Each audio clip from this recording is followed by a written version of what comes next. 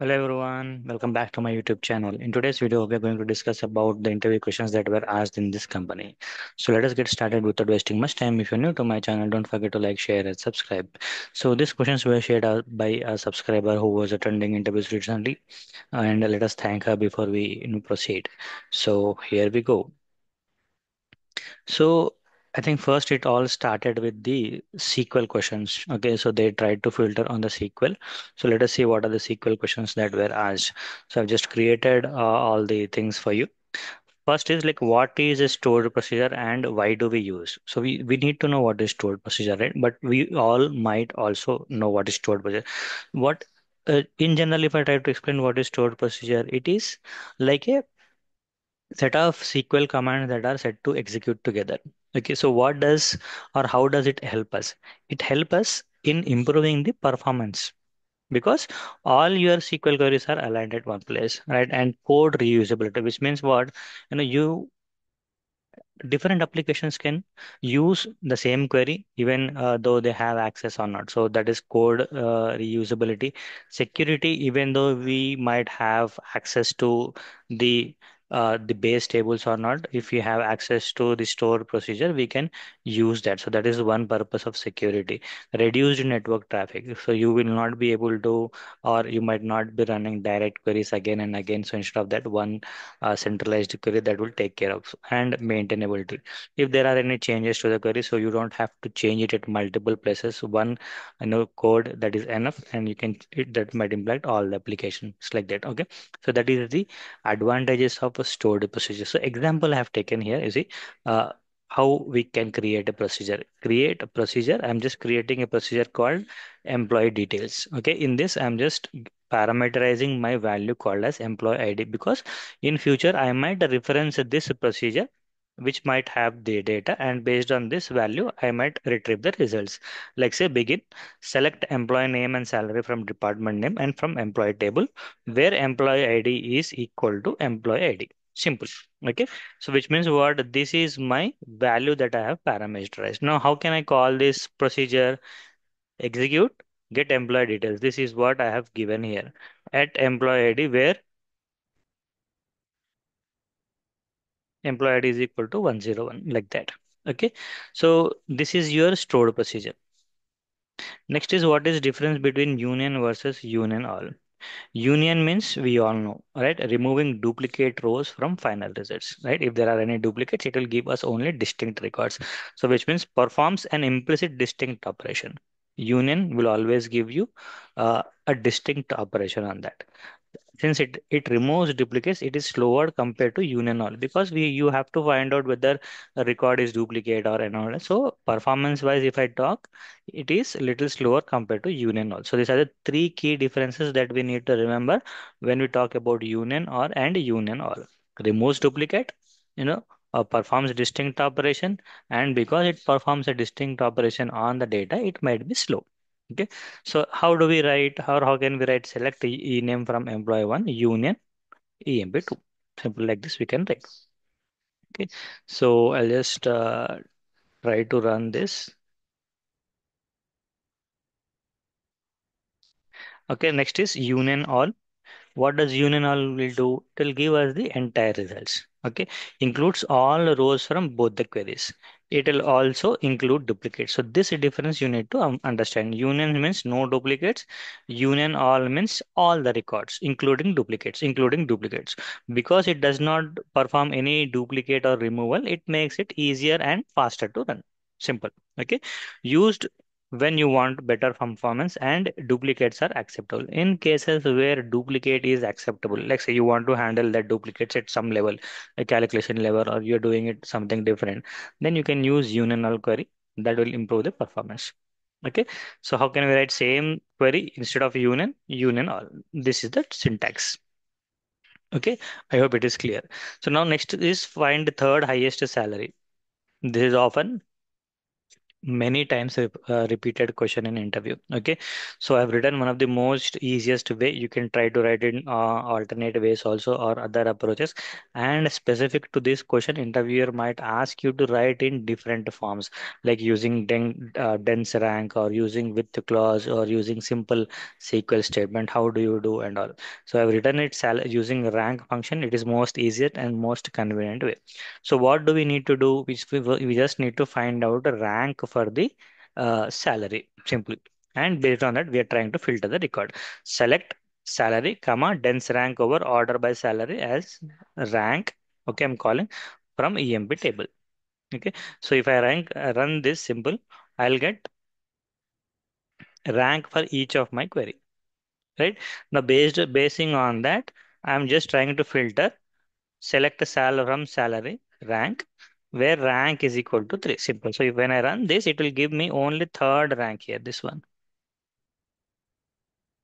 Okay, like that. Okay. So here you can put any number.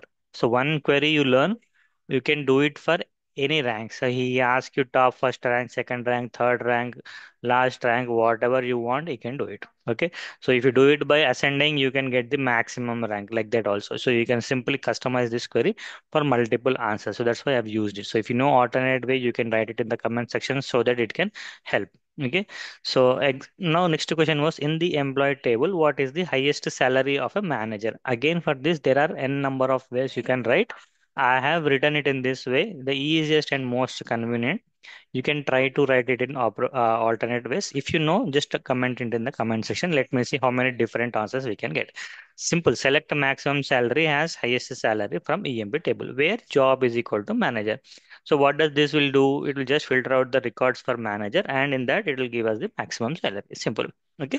So what is primary key? Any key column that is like a unique identifier in your SQL, that will be. So that is primary SQL. What are joins? What are joins? Joins are used whenever you want to get data from multiple tables. So we can use a left join, right join, inner join, outer join, cross join. So these are all the joins that are available in SQL. Okay. How to handle null values? We can handle null values in the SQL using these functions called as is null and is not null. How can we write a query? Suppose I need data where salary is null. I can simply run this and I can get records, or only that where it is not null. Simple like the second rate. So we can use commission column because in commission we have some null values. So I can write commission. Okay, commission is null and it will give is only null values. Commission is not null.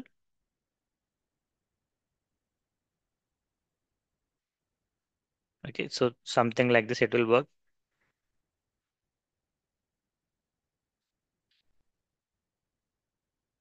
Here commission is not null. So here we have values. It is displaying that. Okay. So you can either use is null to capture only null values or is not null to capture only employees who have commission like that. So you can use accordingly. What is group by clause? Group by means what? You are aggregating on a specific dimension and an aggregation, like say it can be your count, it can be your sum, it can be your average, whatever.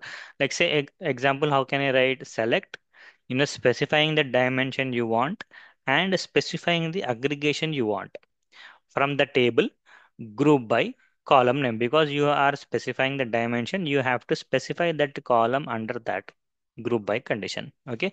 Example, if I take the SQL here, select department number, comma, average salary as average salary from EMP table. Now what does this give? If you know, comment it in the comment section. It will give us the average salary per department here, right? Same thing if I try to write department number, comma, count of star as employee count from EMP. What does this give?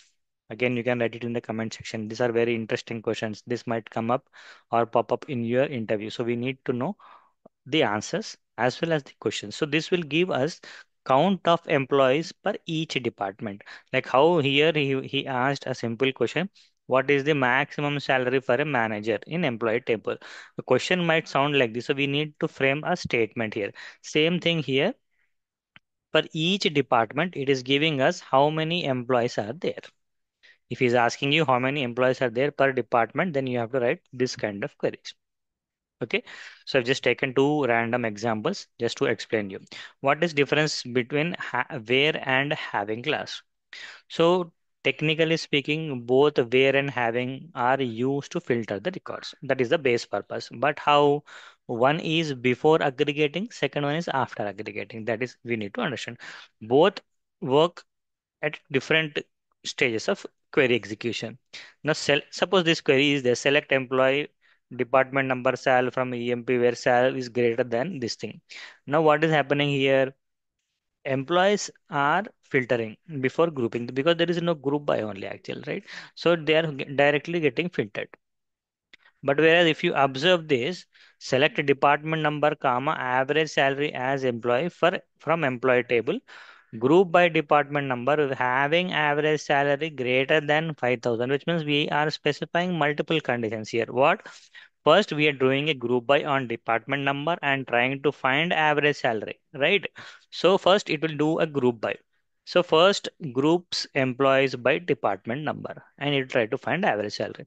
And again on top of that, we are using this average salary and applying another filter greater than 5,000, which means only those departments whose salary is greater than average salary that employees will come. Simple like this we can run. There are no employees. Okay. So these were the questions that were asked in SQL. So once this was done, he went on to Tableau here.